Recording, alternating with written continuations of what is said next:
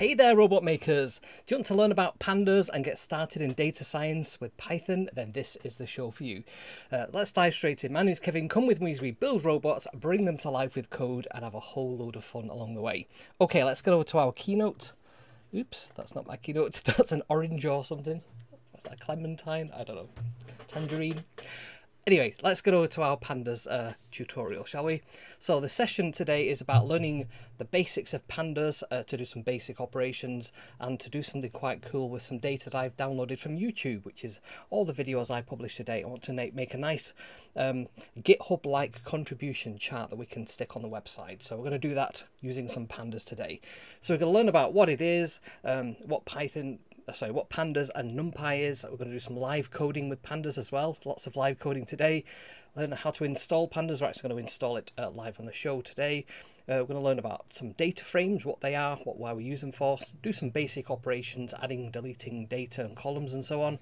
We'll do some filtering of data, some data manipulation, importing and exporting from some popular file formats such as Excel, CSV, YAML, and we'll do some data visualization using matplotlib and some Seaborn for some heat maps. And if you're here for the live stream, we'll have a bit of a Q&A mailbox as well after the show. So, okay, let's get into it, shall we? So what is pandas? So some people were saying about the thumbnail being a bit confusing there. Is it really that confusing, Adam? I don't know. I don't know what you expected to see in this show, some kind of giant robot panda. So Pandas is an open source data analysis and manipulation tool. It's built on top of Python, a Python programming language, and it's written in C behind the scenes, so it's actually very, very fast at doing data manipulation within Python. It's ideal for working with data structures like tables, time series data, matrices, and so on. Like I said, it's very, very fast. I think there's even a version of Pandas or NumPy, I should say. NumPy we'll get onto in a second, for MicroPython, which is pretty cool. So if you've used Excel or Power BI from Microsoft, you might have come across Power Query. And Pandas is similar to what you can do with Power Query, however, it's a programming language of itself, so it means that we can do a lot more things than you can probably do in Power Query. So Excel Power Query is like a graphical user interface. You can sort of drag things around and whatnot. It's suitable for sort of quick and simple kind of transformations. You can do some more complex ones in there, but it gets pretty crazy pretty quickly because you can't do things like functions very easily within that. So Pandas, on the other hand, is Python library, and that requires some coding skills, and while it offers some flexibility over, say, Power Query, it has a bit of a learning curve to it as well. So Pandas is known for its speed and efficiency, particularly when handling very, very large data sets. So it's used a lot in academia, a lot in data science, so it's something you probably want to learn. And compatibility-wise, comparing it to, say, Excel Power Query is closely integrated with Microsoft Excel and therefore only works on Windows. I think some of it may work on the Macintosh platform, but it certainly doesn't work on Linux or anywhere else. Pandas works anywhere that you can run Python, pretty much, so a whole wide range of operating systems. It's very flexible and extensible, so you can add to it, you can expand it and do all kinds of clever stuff with, particularly with extra functions and so on. So that's a bit of an overview, just a bit of a comparison. So one of the main things we need to look at in Pandas is data frames. So data frame in Pandas is a two-dimensional array. It says it's size mutable with potentially heterogeneous tabular data structures with label axes. What that actually means is once you make a data frame, you can't change the size of it. You can add data to it, but you essentially do that by creating a new copy of it with the new columns or new rows added to it. And the heterogeneous tabular data structure just means that we can have different types of data within the cells. It doesn't have to all be integers and strings and so on in the same column. You can actually mix and match it. You probably wouldn't want to do that because if you're querying data, typically you want it all to be in the same format. And it's akin to like a spreadsheet. That's probably the easiest way to picture this in your mind. It's a table or an SQL table, and they're most commonly used with Pandas projects as a Pandas object. So a data frame axis is the horizontal or vertical lines that you can draw through the table, and these represent typically the rows and the columns. So the horizontal axis is called the index, and the vertical axis is the columns. So we just need to call that out there. So the series is essentially columns of data, one-dimensional labeled arrays as it calls it, so the columns of data, and they typically hold data like integers, strings, floats and so on, but you can even have full objects in there, it doesn't matter. Now for efficiency, you probably do want to tell Python what kind of data is in each column, and therefore it can use less memory. If it's just an object, it will use a lot more memory, and that becomes more significant the larger the data set that you're working on. But for what we're doing today, we don't need to get into any sort of complexity with that. So series are the building blocks of frames. So rows are kind of self-explanatory. They're kind of groups of related data, I should say. So for example, we've got some movie data on here. We've got all the different robots from different films and the release date of those films. And one of the rows we've selected there is HAL 9000 from 2001, which was released in 1968. So each row is assigned a unique index number. So you can see that very first column has got 0, 1, 2, 3, 4, and that means that we can individually represent each column. We can locate it and then work on that particular row of data just by using that index. And the index is added automatically when we create our data frame. So why do we want to use data frames? Well, it's tabular data like spreadsheets, so it means if we're working with data that's come from spreadsheets, very, very easy to work with. The efficiency of handling the data, I'm just going to turn down those notifications a bit there. So we can filter data, we can aggregate it together and do pivot charts and things like that very, very simply with tabular data in a data frame. The performance optimized, so very suitable for large data sets in memory, so we can do some very, very fast operations because it's all in memory, but that means we do have to treat our data frames carefully to make sure that we don't just overload it with all kinds of stuff in there, particularly making duplicates of the data. And the built-in data analysis means we can do simple statistical operations and groupings very, very quickly, very, very easily.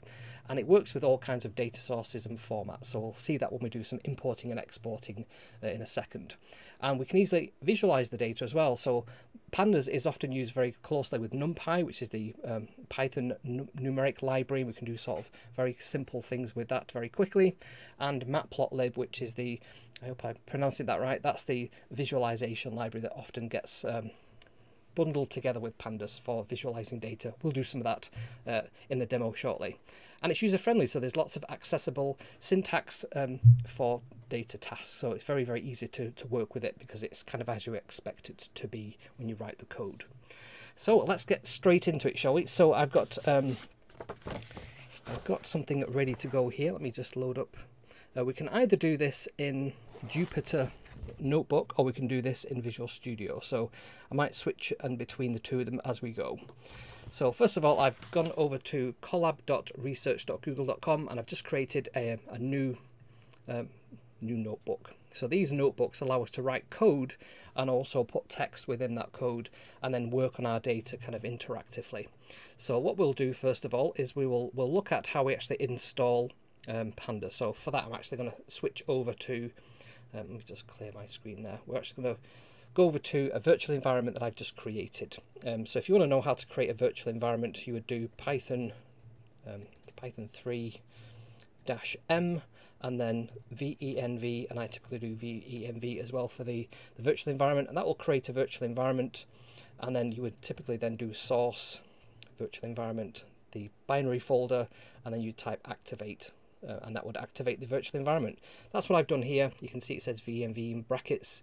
So if I now do pip install pandas, we can see it check the installation of Pandas. It says we're already up to date and got all the requirements installed and satisfied already. So Pandas, NumPy and so on. So if I just switch back to, just got to joining the channel there, thank you for that. I shall just turn off those for a second. Okay, so if we want to check that we've got Pandas installed, I think you do pip install Pandas if you're in Google Colab. If I just do that, it'll just check that it's actually installed. You can see it, yeah, it's already installed, so that's fine. So you just do that exclamation mark pip install Pandas for that. So what's cool about this is we can add these different blocks of code and we can change things and we can work on our data as we go. So now that we've installed Pandas, we're going to do we are going to look at NumPy. So let's do pip install NumPy as well. So NumPy is the Python number library, numeric library. It allows us to do some pretty cool things with that. So while that's just checking that's installed, which it is, we can now import NumPy as NP. And this is a very common best practice when you're working with things like NumPy and Pandas. You import it and then you actually give it a name. So instead of having to type NumPy every time, you can just do NP. So if we want to create a new array, let's do array equals and do NumPy. So np.array, and then we can just give it 1, 2, 3, 4, 5, something like that. If we now just type array like that at the bottom, it will actually output what's in that array. So it works very, very similar this as a regular kind of array or list dictionary, that kind of thing in Python. But we can also do things like sum. So we type in sum and we just rerun this. In fact, we could actually put that sum in a separate code block, so we don't have to keep importing it all the time. So if we now just rerun that, we'll see that we get 15. And say we want to look at the max instead. So what's the maximum value in that array? We can just do max, and it should be 5. And we can also do min, like so, and it's just going to find the minimum value in that array. And we can also look at what the shape of that array is. So currently this is a one-dimensional array. So we do array shape. It will tell us that it's got 5 items in the array and it doesn't have any other dimensions to it. It's just a single shape. So that's how we work with NumPy, and we'll use NumPy occasionally when we're doing stuff in data in Pandas. So what we'll do now is we'll import Pandas as PD. That's the usual way of working with this, and we're going to create some movie data. So movie robots. So let's oops. Now I might do this bit actually in thinking maybe no let's do it all in the same thing. Right, so let's start working on this. So we're going to say Robbie the robot. So he's from Forbidden Planet, and that film was released in 1956. We're now going to have another one, which is the Gunslinger, and that's from which movie? From Westworld, and that was released in 1973. Great film. Next up we're going to have HAL 9000, and oops, and HAL 9000 is from the film 2001, which isn't a number, it's a title, and that was released in 1968. And then let's have another one, which is Maria, which is from the movie Metropolis, and that was released a very long time ago, nearly 100 years ago, 1927. And then let's have one last one, which is Johnny 5. Johnny 5, and that was from the film Short Circuit, and that was released in 1986. There we go. Okay, so if we just output movie robots now and just see what happens when we do that. Oops, what's gone wrong there? Oh, there's a indentation it didn't like there. There we go. So what we've got there is just an array of data. So what we want to do is we actually want to put that into a data frame. So if we say data frame equals PD for Pandas, data frame, and then we pass in movie robots, and then let's look what's in data frame when we do that. It looks very different, and in fact Jupyter Labs detects this as a table. So we've got some indexes. On the top there we've got 0, 1, 2, and then down the side we've got 1 to 4. That's 0 to 4. We've got 5 different entries. So it'd be great if those had column headings. So let's create some headings, shall we? So let's say headings equals, and then so robot, then we'll have movie, and then we'll have release year. And now we can add those columns. We can either do it over here just by saying columns equals headings. I just need to move the location of this so that that is just above it, like so. And now let's just run this code and see what happens now. So now we've got nice headings of our data frames. You can see there, robot, movie, release, year. Cool. So let's have a look. Let's now type in shape to see what happens now. So remember when we ran it before on the other code, it simply just had just 5 to say there was 5 items. Well, now we've got 5 items, 5 rows, and we have 3 columns. So the 5 3 means what, 5 rows and 3 columns. Cool. So let's do some other operations on this now that we've got some data loaded. We can typically, when you've got a very large data set, so maybe we just need to create we'll create some more data in a different way in a minute. So what we'll do, we'll print out the data frame head. So if you've ever used Unix before, you can actually just give you the head of the file, and it'll just list the first, I've said give me the first 3 items, so it's gone 0 1 2 as the first 3 items. We can also do the opposite of that, so we could do print the last 3 items. So can you guess what that would be? Oops, called tail. So let's get the last 3 items from that data frame, and there you go, 2 3 4 as the last 3 items in the data frame, just as we've entered it in there. Cool. And we can, if we want to, we can change that to be like the last 2, or you could say the last 10, even though we've only got 5 items in it, and it'll work the way you expect it to. And you can see how quick it is at doing that as well. It's very, very, very fast. Cool. So next up, we want to select some data. So if we want to select, say, a list, like a column of data, we can do that. So we can say, let's just do a comment there, list a column,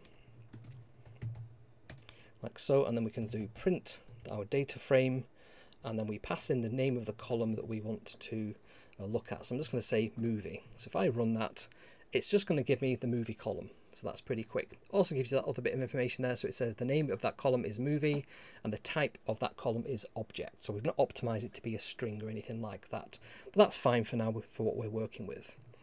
Now that's great for columns. If we want to do select a row, we can do this by doing print and then df and then dot index location iloc of say 1. So let's run this, and it's going to give us Westworld because that's the index value 1 that's in there. So if we change that to index value 4, for example, it should give us a short circuit.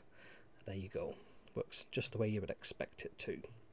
So that's how we can select some rows. Now we might want to add some data to our data frame. So what we'll create some new data. We'll say data equals, and then let's just do a whole new set of data on here. So let's say this is going to be this is a list, isn't it? So let's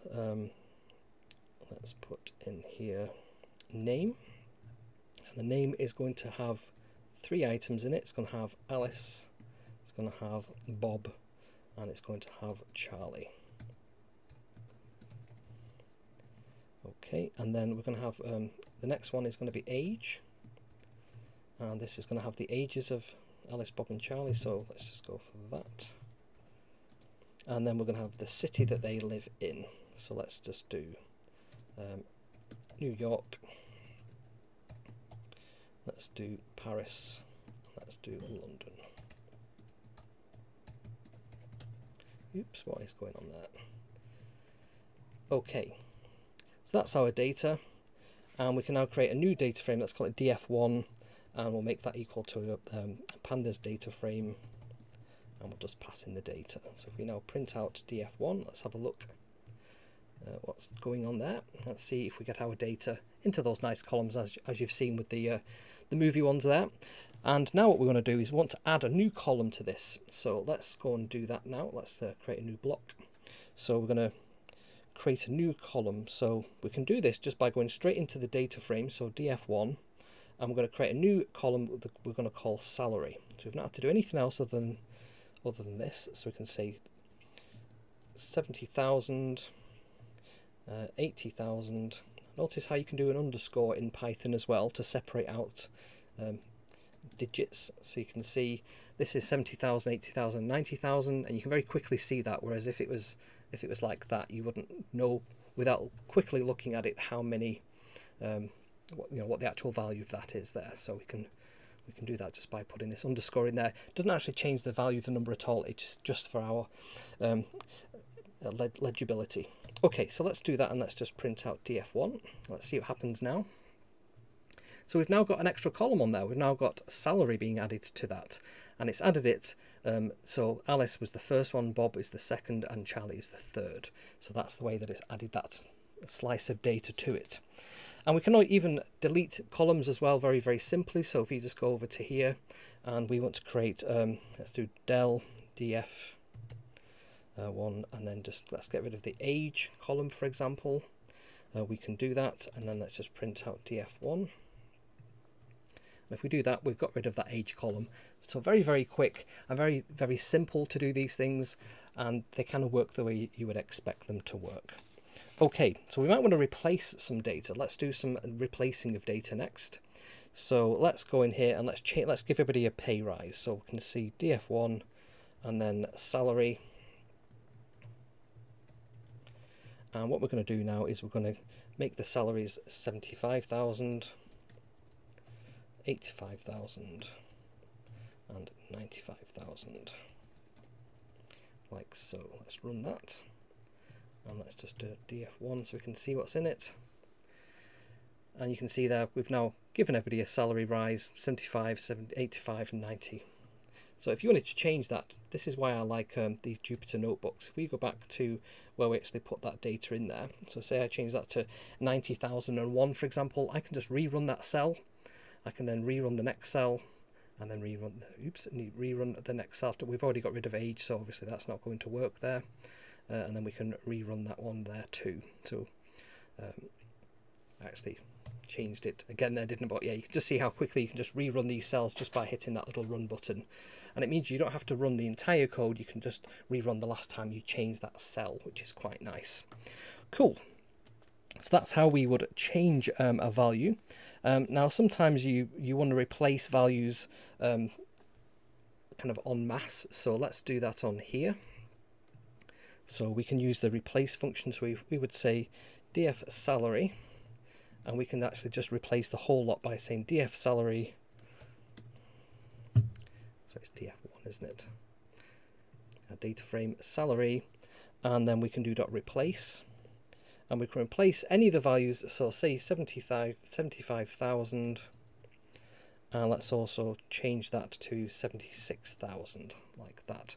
So we can change values by just specifying the value that we want to replace with the value that we want to replace it with. So you can see there we've now got 76,000, 85, 95,000 and 1. Okay, so that's that one done. So next up we want to select some columns. So let's go and do that. It's very similar to what we did before when we looked at the movie column. So let's do selected column, create a new variable, and we make that equal to the salary column, for example. And then if we then just print out what's in selected column. There we go, yep, that's the one I want. We'll see that we just get that column, and we can see there the name of it is salary, but we just get the raw data back. We always get that index back because that's an internal part of data frames, and it just means that we can continue to do things on that data frame, like selecting individual rows if we want to by the row location. So that's how we would select a column. We can select multiple columns if we want to. So we go back there and let's do selected columns. So this is going to be df1, and we're going to do let's do name, and we've got rid of age, but let's go back in there and just run this. So it's going to complain that we haven't got the age because we actually got rid of it. But what we can go back up here and do is we can rerun that where we originally put in that data, and we can skip out the part where we delete the age. So this is why this is quite neat, and then we can basically just rerun everything up to that point. So there we go. Oops, did I type something wrong there? So I think I just needed to do that. Okay, let's rerun that one again, sorry. What am I doing wrong there? So I think it's not that, it's comma. There we go. And then we just need to do to print out selected columns to see what's in that value, and it should just select the two columns, the name and the age. So this means it's very easy to sort of get rid of all the other data that you don't need and just sort of zoom into the data that you do need.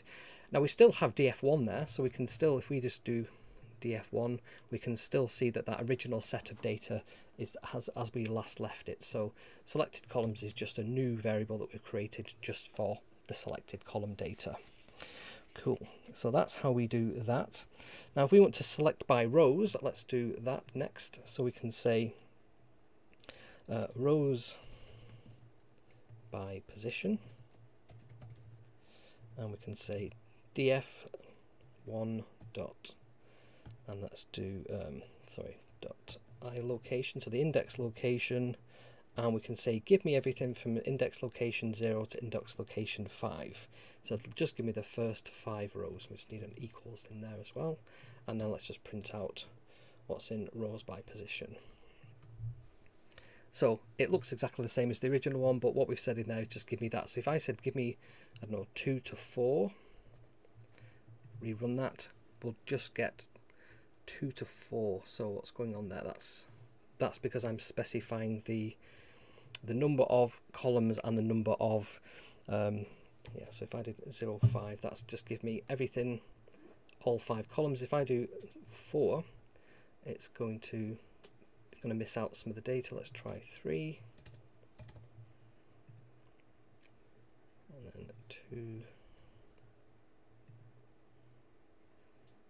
and then 1.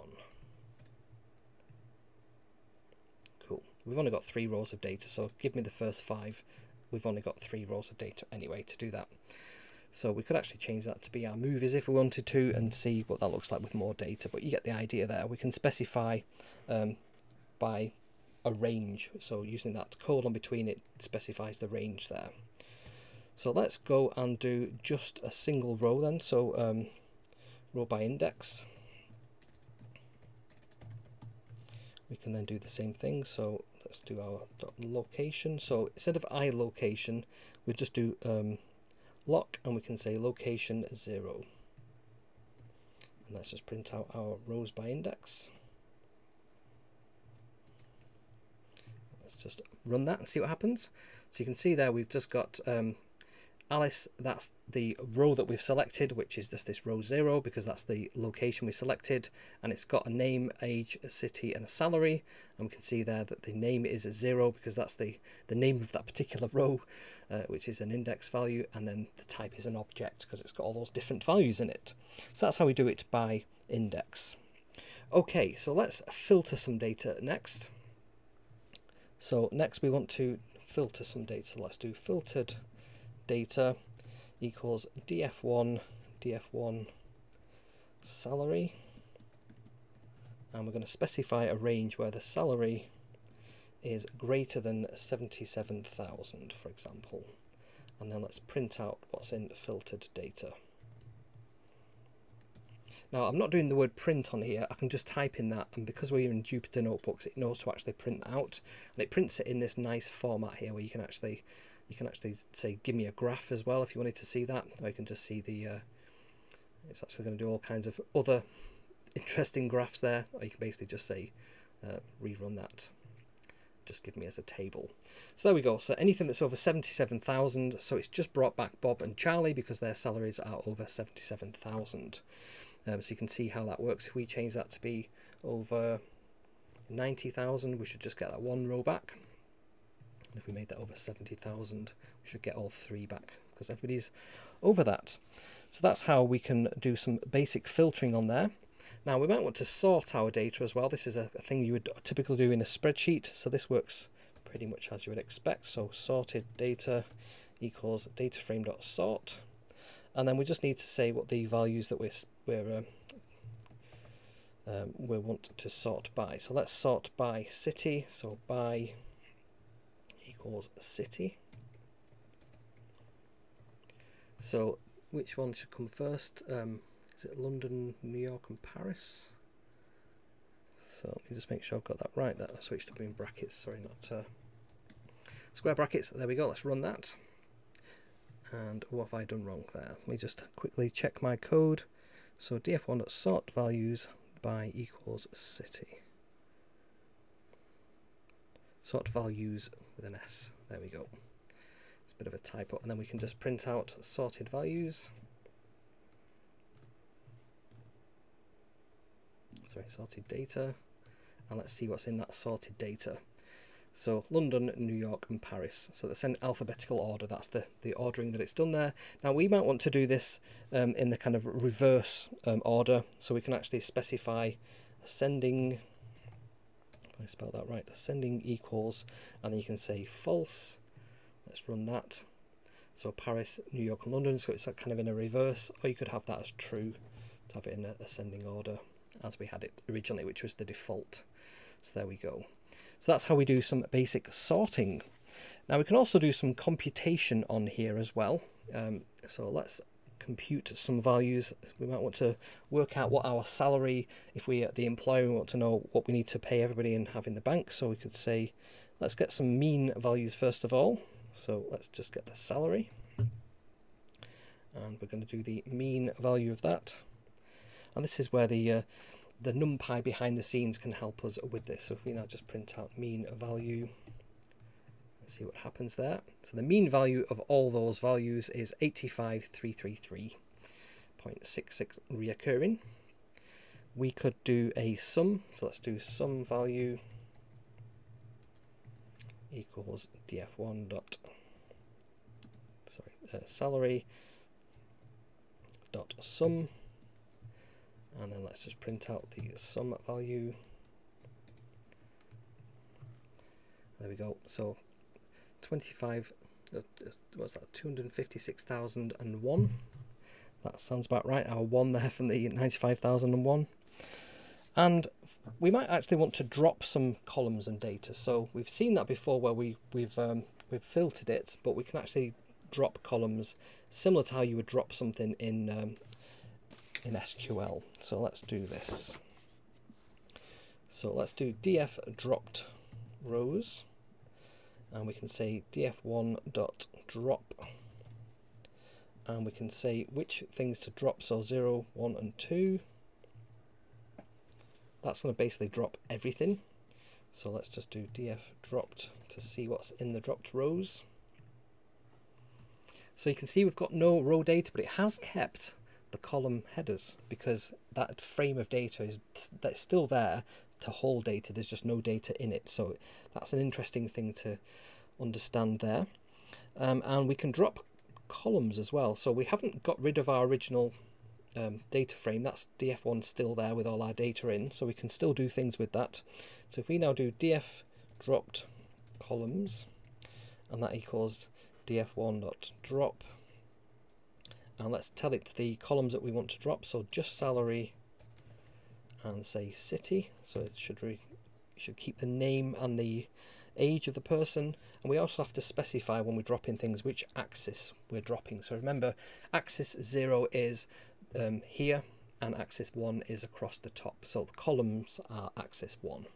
So let's do that, and then let's just print out df dropped columns. And we should just see name and age, which is what we expected to see there. Cool.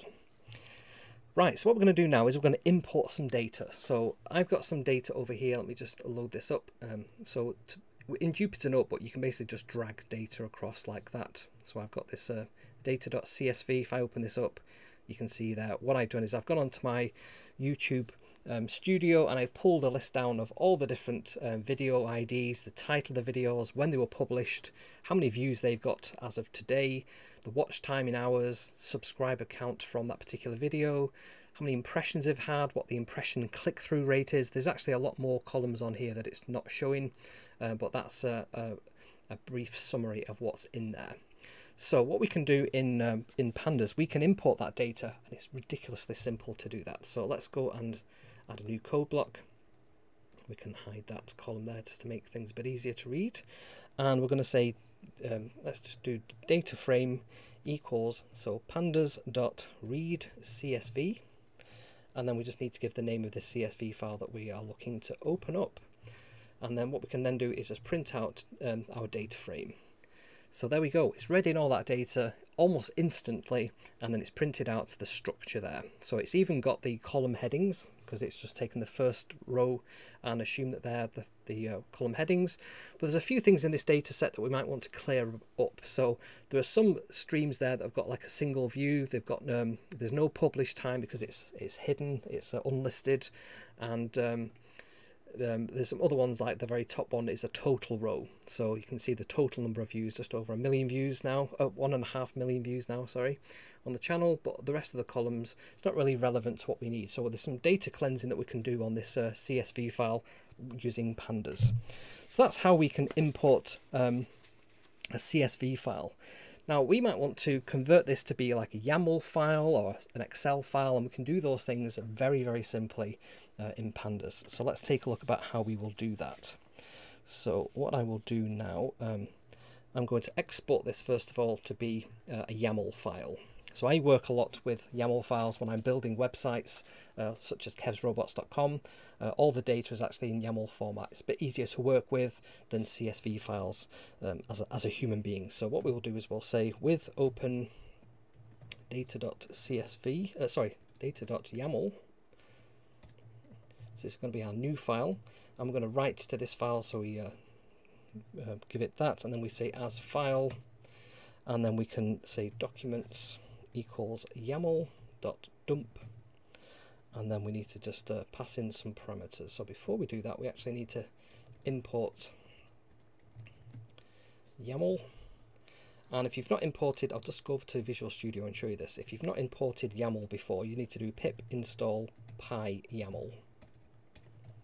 I think it does come installed with a lot of standard Python installations, but that's how you do it, just in case you haven't done that already. Right, let's go back over here. So we're going to dump out this data from, and we want to dump out into a node called result, and then the actual data we want to dump out is the data frame to dictionary, and then we want to orient that to be records. Oops. Like so, and then we want to close that squiggly bracket there, that looks right, and then we want to pass in the file, and we want to say default flow style equals false, and that's just how it structures the YAML file. So if we run that now, and what have I done wrong there? So I've just not got my brackets quite correct there. I think, is it that one after records? That looks correct. So orient records, then file flow thingy-mabob is false. So where am I doing that wrong? Ah, it's that one there. Okay, so let's try that again. Okay, and if I just refresh this folder here, we've now got data.yaml. So this is the same data that was in the CSV file, it's just represented in a different format. So we can do this using some standard Python and just using that YAML library. Okay, so that's because we're going to be doing some manipulations with some YAML in a minute as well. So if we want to read that data back in from a YAML file, we can just do with open data.yaml. We can say that we're just reading that data in. Again, we can say as file, and then we can just do YAML data equals YAML, and then .safe load, and then just pass in file, and then we can create a new data frame equals pandas.dataframe, and then we can pass in that YAML data like so. And if we print out our data frame at the end of that, it should look the same as what we've been working with already. Now it doesn't quite look the same, and that's because there's been an extra column added, which is this content. So that's probably just something we need to rework in the, I think it's that where we've added that results thing there. We probably don't need to add that into the YAML file. If we look into that, you'll see it says result at the top there. I think if we actually get rid of that, or possibly change the flow style, that might also change that, but park that for now. What we want to do is export some data to a CSV. So if we go back to our nice CSV file that we imported to begin with, so that's over here. Let's just create a new code block underneath that. So if we want to export data, it's actually very, very simple to do this. So we would simply just do df and then to CSV, and then we will pass in the name of the file that we want to export that to. So we could call this one, for example, new file.csv. Let's run that. And if we just refresh this folder here, we've now got new file.csv, and that's the same as what we've been playing with before. Yeah, that's because we read in the data, we've then basically just exported it back out to a CSV file. Cool. And if we want to export that to, instead of a CSV file, we want to export that to an Excel file, we can do that by just doing df.to and then Excel. And then again, we could just say new data.xlsx, like so. Let's see if that's going to work. That's worked okay. Let's refresh that. And then we've got this new data.xlsx, and that's just downloaded that as an Excel file. Cool. So we might want to analyze our data next. We might want to look at missing data, filling the gaps and that kind of thing. So let's scroll down to where our next code block is going to be. And let's look at how we would identify some missing data. So let's do missing data equals, and then we can say df.isNull. Actually, it's just all one word. And then let's just print out missing data. What this is going to do is it's going to go through our entire data set, and it's going to find if there is any records in there that have a null value. So what I'm going to do, I'm actually going to back up a little bit here, because when we read in that CSV file, which is here, that's the order that we want our data. That's what we want it to look like. So what I want to make sure here is that so let's just run that, and let's run, okay, run that. I'm going to miss out the YAML one, and then I'm going to run our missing data one. There we go. So what it's doing here is it's looking in each cell and it's saying whether there is data missing or not. So if we go to our CSV file, our original CSV file, let's look at it on the right hand side, we can kind of see what's going on here. So video publish time on row 0 and video title on row 0 are both missing data, so they're true. So you can see there where it says true. And that's a way that we can very quickly find where the data is missing, and then we can decide to do something with it, such as drop it or maybe put a new value in there. So we could actually fill in our missing data with specific values. So let's look at doing that. So let's go and say df filled equals, and we can say data frame fill NA, and then we can specify what the value is, and we could just say let's just give it the word empty cell, something like that, and then let's just print out our filled. And you can see there it's now filled those empty values with some text, empty cell, for example, empty cell. But we could have that as 0 or whatever we wanted it to be. So we could actually make that the value 0, for example. Rerun that, and then we can now see that we've got the value 0 in there instead of text. So it's very easy to change what missing data is in there. And you can see how quickly it did that. And there is actually, I think, 400 rows of data in here. If we just change this and say what the shape of df looks like. Shape, we'll actually see how many rows there are, 451. So that's how quickly it's working through all this data. Okay, so that's how we fill up some missing data. We can even interpolate some data. So this might be useful when we're working with our salary thing. We're trying to figure out what salary to give somebody based on the value of other people's salaries, for example. So let's find our salary stuff. What do we call that before? df1. So let's just have a look at df1. Bit of our shape for a second. Let's just see what we've got in there. Right, so I want to create a new value for Bob. So let's say df1, and let's just put in some interpolated data there. So df1, and this is going to be location 1. I think that's how we do that, and then that's going to be equal to actually we want it to be this salary. Let me just create a variable first of all. So Bob's new salary. So let's do df1.interpolate. There we go, interpolate.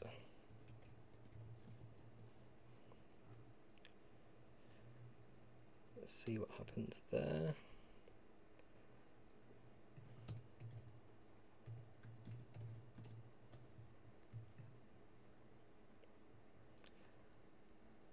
Oh, so we've not given it, because I've been working with all the data, that doesn't make sense to do that. So let's just create df1 equals, and let's just create some very simple values in here. So I don't know, 1, 2, 3, 4, 5, 6, whatever. And then let's just try it with that. Oh no, that's not happy with that, because that needs to be a data frame. So pandas.data frame. And then we can just pass in that list of things. I just want to see if I can get it to an answer. There we go. So it's interpolated some values in there. I don't think I'm demonstrating that one particularly well. I'll move on to the next one, which is dropping missing data. This is probably more useful. Right, so what we'll do is we'll create a new value called df dropped columns. And that's going to be df dot. Well, let's make sure we've got our data loaded correctly, so I'm just going to do that one there, df1, and then let's go back down to here. So this, I was just making sure, because I'd overwritten the data there, I just wanted to make sure we're working with the right data set, and we can do that just by going back and rerunning the previous cell where we did that, and then we can basically just say drop NA on axis 1, which is our columns. So if we do that, and then we print out our dropped columns, let's see what's in there. So these are the columns which are going to get dropped, I think. No, the other way around. If it has an NA in it, we are going to drop it. So because some of the columns had no data in them, some of the rows had no data in them, that's why they were candidates for being removed, and therefore that's the set of data that we've now got. So all these columns, so the name, the content and impressions, and we can even drop that unnamed one because that looks like a replica of the index, and that's just because when we exported it with the index, and we can actually say don't do that as well, just by specifying an extra parameter in there. Okay, so let's have a look. So we've looked at replacing data frames, and we've looked at, so we can filter some data. Let's have a look at this. Now that we've got a nice big data set, we can look at doing some filtering on this. So let's say filtered data, and we can do let's do df, we're on df on this one, aren't we? Yes. And we can say let's do views. Let's have a look at that, and I only want to see videos that got views over 10,000, so let's see that, and then give me that list back. Filtered data, I will say just shape, how many records have we got with that? So 36 is what we've got. We can actually look at them if we just run that with filtered data. So these are all the videos that have got over 10,000 views, and I can then dial that in and see how many with 20,000 views. So quite a few there. 11 have got 20,000. Let's have a look how many have got 30,000. And we can do some like data analysis on this. Why is that? There's a particular subjects that people are interested in. So build your own AI assistant in Python, control Arduino with Python, build your own web server using a Raspberry Pi, Node-RED automation with MicroPython, and there's a Raspberry Pi Pico Wi-Fi module, how to add Wi-Fi to it. So those videos have all performed very well from a performance, how many views they've got, for example. So we can also summarize, we can get some statistical descriptions of our data. So we can do this just by, let's just create a new code cell. You notice when I ran that, I can actually just press that button there just to get rid of the results. I can always just rerun it if I want to, but it just means it's nice and tidy when you're creating these. So if I do summary, and I can do df describe, and let's run this, what it will do is it will describe the summary. Let's just do that so we can see what's in the summary, and it basically just does a whole bunch of calculations. So it counts how many rows we've got, 451, what's the mean value of that, what's the standard deviation, the minimum, the maximum, and so on. and we can see for each of these columns the same calculation that's being done there. So if we want to see how many views we've had, because it's including that row that says totals, that's skewing it a little bit, so we could actually drop that first column, that first row if we wanted to, or exclude it. Cool, so that is how we would do things like describe the data and some basic operations on there. Right, what I want to do now, let's give you a break for a second. I'm just going to load up on my other screen some GitHub, which has got my code in there that I want to type out and show you how this is going to work. We're going to build out, in fact, let's go to GitHub on here and show you what this looks like. So what's going on there? So it's just a, right, so in GitHub we have this idea of like a contribution chart. So is it on my profile that I see this? There we go. So this little thing here, I love this. It shows you how often you you write code and check that code in to GitHub. So you can see that weekends I do a lot of coding, and then through the week I'll do little bits here and there and just publish stuff and so on. And you can see that for like each year, how that looks different. So I've not done a lot of coding this year. Well, I've done coding but not a lot on specific days. So you can see there that particular day, 42 contributions on 14th of November, whenever that was. What was that, like a Tuesday or something like that?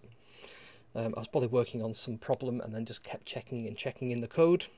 But I like the way this works. So we've got on here, we've got months of the year, we've got days of the week, and then we've got a colour value which depends on how many contributions were made that specific day. I want to build one of these, but for YouTube videos instead. And I want to have that on Kev's Robots. So if I go to Kev's Robots, I've done something similar with like the robots and the projects. So if I go on here, you can see I built one there that says, here's my robot build calendar, and pretty much every month I'll have built at least one robot. It's thinned out a little bit here, probably because of the Rome Maker Faire and the Raspberry Pi 5 launch and so on. So we need to build a new robot. That's what this graph is telling me here. So that's one I've created, but I want to do this using NumPy and Matplotlib as well. So what we will do, I'll just go over to GitHub on one computer, and I will basically just find my Pandas demo. I think, is it called Pandas demo? Of course I can't find it when I need to find it. Let's just find that on here, repositories, and then Pandas.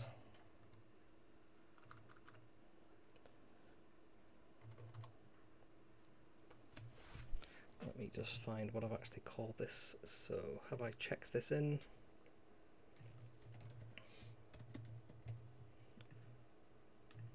I've not published it. So Pandas demo. There we go. Publish the branch. And let's publish it as a public one.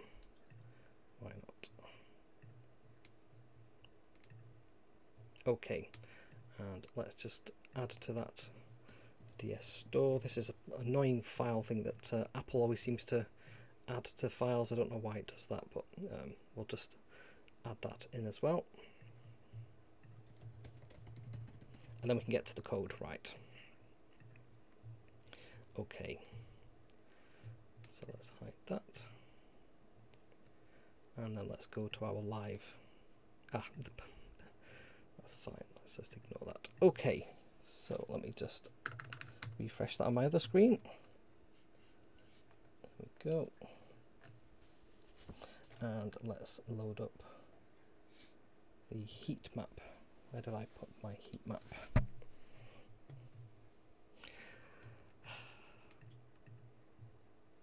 Where did I put that code? So I had all this ready set up, and then I've closed the thing down I was actually working on. I think it's this one here. Yes, there it is. So that's called YouTube videos. And what did I actually call that library? So let me just go to that on GitHub.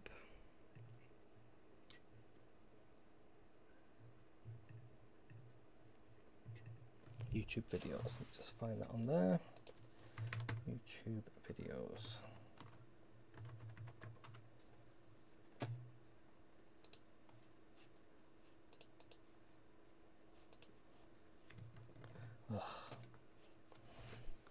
Right, okay. What I will do is I will just have this off screen. Let me just grab all this code and let me just plonk this into a message. And then let me just hide this off the screen over here. Right, okay. Okay, so let's go and do a new file. Right, okay, we're ready to rock.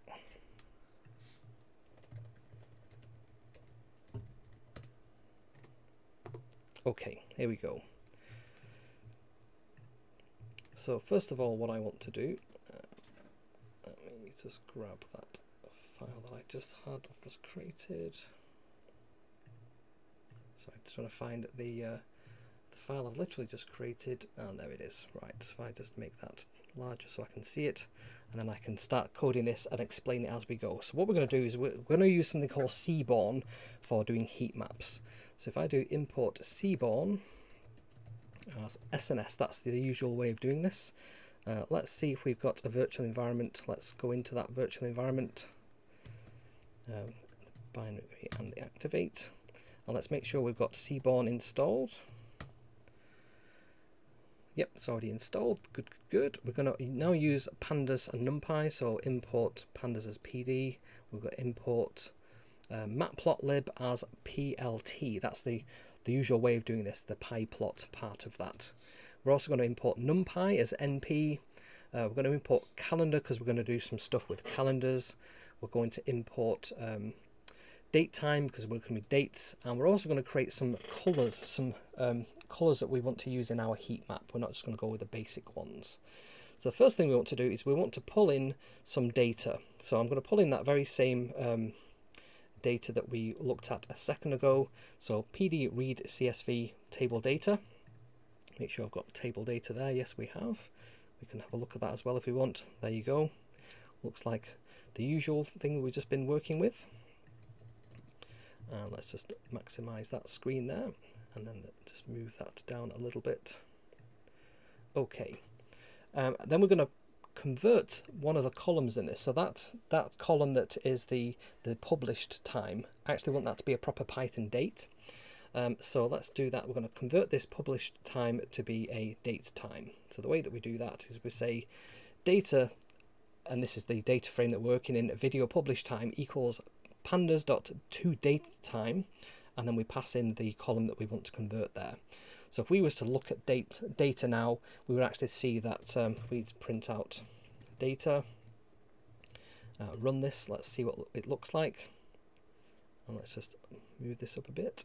We can see now that we've got some the columns in there, but actually it's the video published time column that we actually want to see. So if I just do that, you can see some of these are dates, and then if it says NAT, not a time, so it's not a date time in there. So this is for some of them that haven't been published, and therefore they haven't got a date time stamp in there, but we can filter that out in a minute.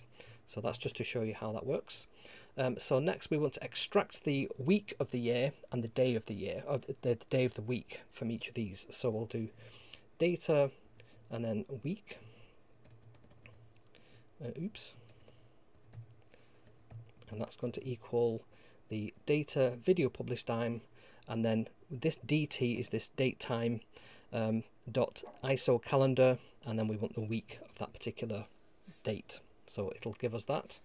And then we want to do the same with the day of the week by saying the from the data frame, find the video published column, published time column, look at the date time and give me the name of the day, so Monday, Tuesday, Wednesday, Thursday, Friday, that kind of thing. Next up, we want to filter the current year. So we will say current year equals date time now. That will give us 2023, which is when we're creating this video. And we also want to grab that and filter it. So we say the data now becomes equal to what was in the data frame, and then the video published time is going to be equal to the current year. So it'll filter out everything else. So we would now print out data. Let's do data shape and see what that looks like. Let's just run this. We should have a lot less. We've got now 81 columns rather than 451. So that's useful. And that will also have got rid of that annoying total one and anything that hadn't got a published date in it too. So anything that's just in that data is now in the current year. Okay. So next up, what we want to do is we want to group by week and date of the year, and then count the videos. So let's do this. So because I've got this open in another window, it knows Microsoft Visual Studio Code Copilot is helping by reading what's already been typed out in another window, basically just pre-populating these things for me. So I just need to make sure that that looks right. So the grouped data equals to the data frame, and we're going to group by week and day of week, which are the new 2 columns that we added to our data frame earlier up just here. And then we're going to say reset the index and then give it the name video count. So if we now look at, let's print out grouped data and see what this looks like. Let's just run that. You can see now we've got this extra columns week and day of week, and then how many videos we have in those particular ones. Okay, so what we want to do next then is we want to pivot our data. So let's do pivot and get this matrix format. So we're going to say heat map data equals group data.pivot.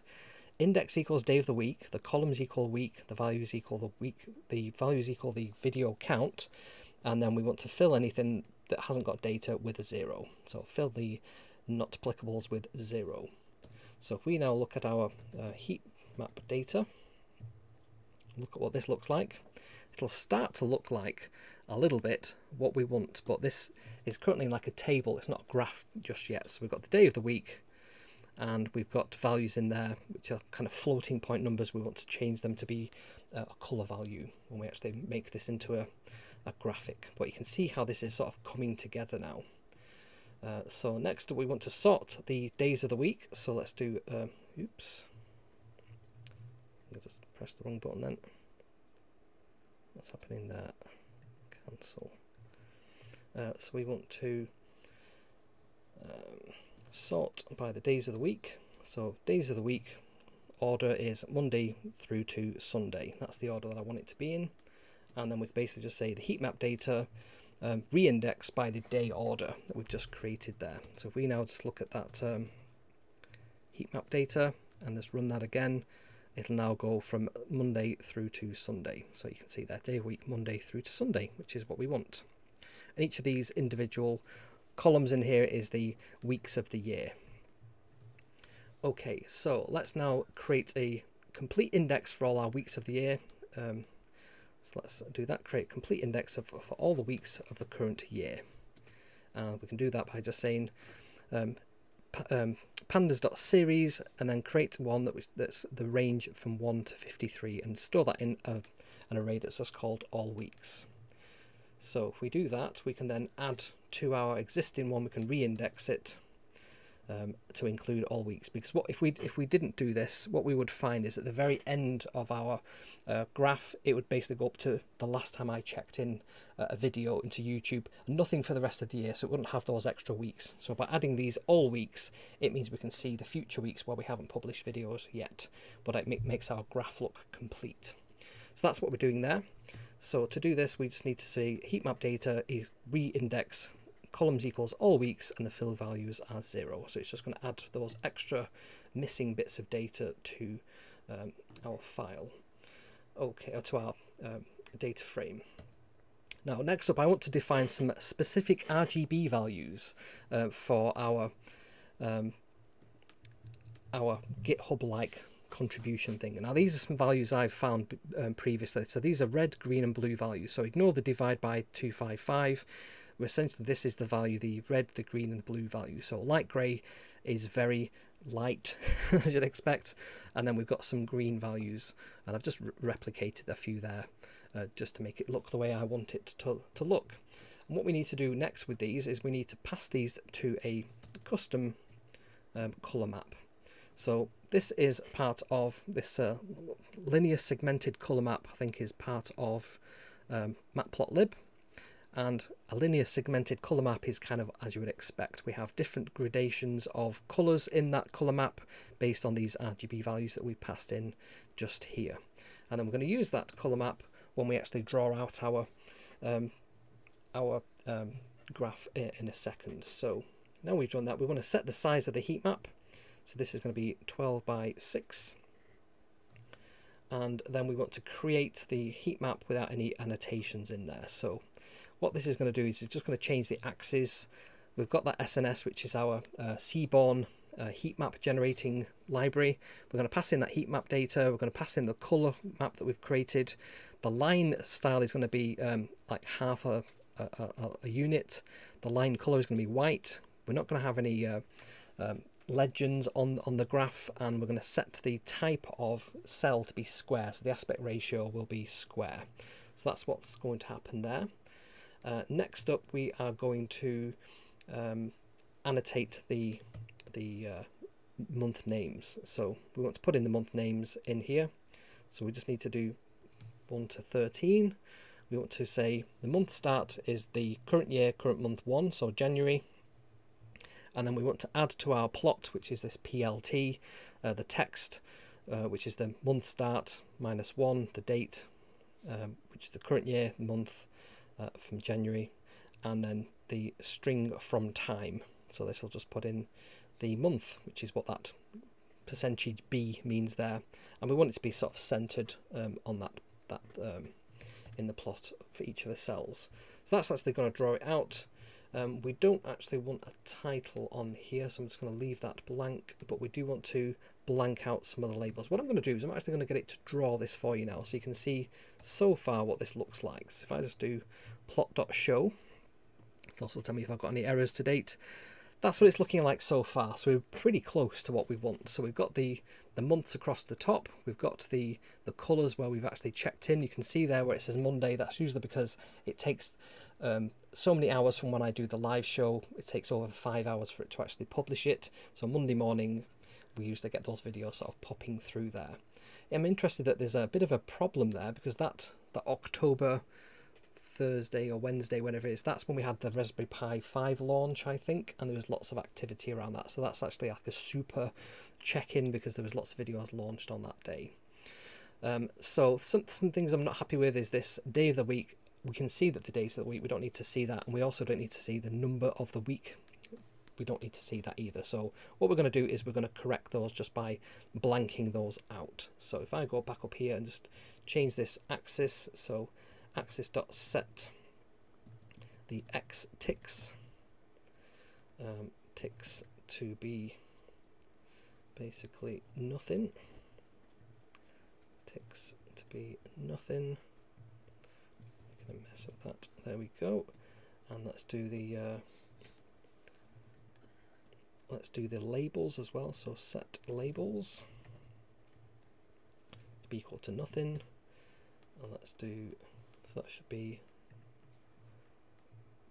X label, and we need to do the same for the Y label.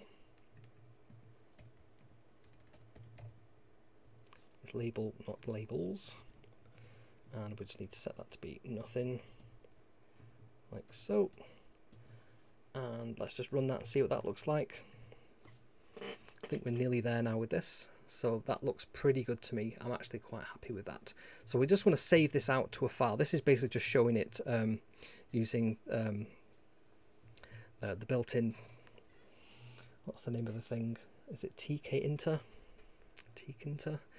But yeah, we want to save this out. So the way that we do this, we do plot.save fig, because these are figures. We'll call it heat map. We can say how many dots per inch it is, and we can say what the bounding box is around it. So there we go, we can save that out, and then let's just run that. So it should show it again, which is what we've got there, but we should now have a new file, which is heatmap.png, and there it is. So we created, using some pandas to manipulate our data by putting it into a data frame, we've been able to create a really cool graphic, and I can now use that graphic on my website whenever I publish a new video. So I'll show you typically what I need to do every week. So I'll go into my kevsrobots.com, I will find my data, I'll go down to my youtube.yaml, and we can see here these are all the videos that I publish. So I basically just copy and paste the date that it was published, the title of the video, and then the video ID. I also say whether it's like a live stream or a video. I think there's some shorts in there as well, just so that I can use that to filter data if I want to.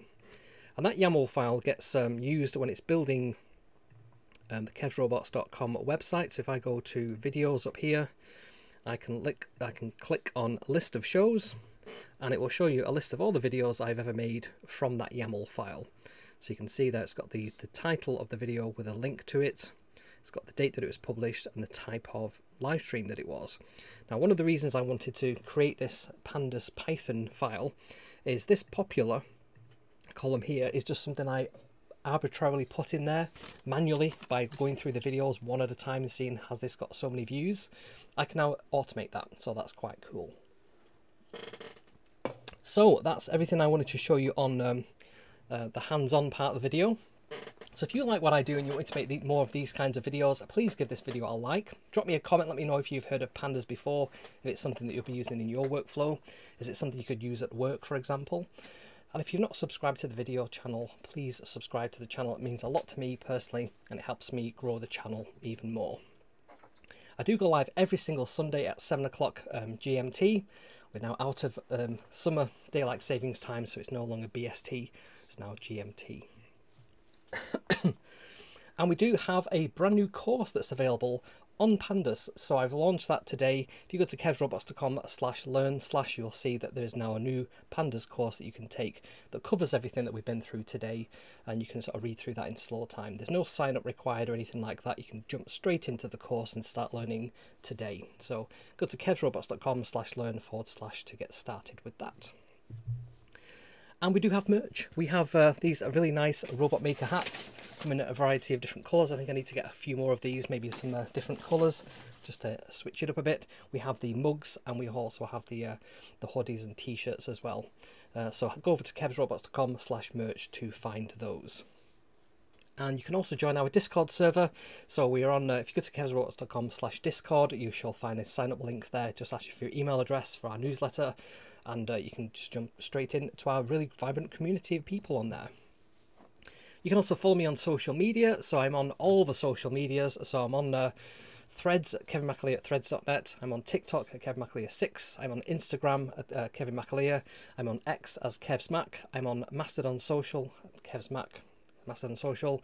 And I'm also on Blue Sky at kevsmac.blueskysocial as well. So follow me on there if you want some behind the scenes pictures and so on, and just to say hi. And your support really matters to me. So if you want your name in the end credits, you can go over to kevsrobots.com/coffee and buy a coffee. And that will, I do like physical coffee. We had some nice Romanian coffee when Alex and Jen went to Transylvania a couple of months ago. And you can also do a couple of other things. You can do a super thanks. So let me just bring up a super thanks to make sure that's now switched on. So I just need to go and press a button on here. There we go. And you can basically just type, you can click on the thanks button underneath the main YouTube video player. If you're in the live chat, you can do a super chat. I think there's a button for that. There's a little dollar button there, and you can buy a coffee that way. Or if you want to join the YouTube membership program, you can click on the join button, which after you've subscribed, I think it gets replaced by a join button. And again, it's for the price of a coffee per month. You can help support the show. So let's excuse me, let's have a look at some of those people who've done exactly that. So I've actually not had many coffees recently, so the past month no one's bought me a coffee. Rattle, rattle. But we do have some members from our Buy Me a Coffee membership. So we have Marie-Louise Mayer, who's on the chat today. We have Jeff Johnson, we've got Deanne Corty, Marlene Brent, Tom Shemi, and Steve Phillips. Hey, Steve.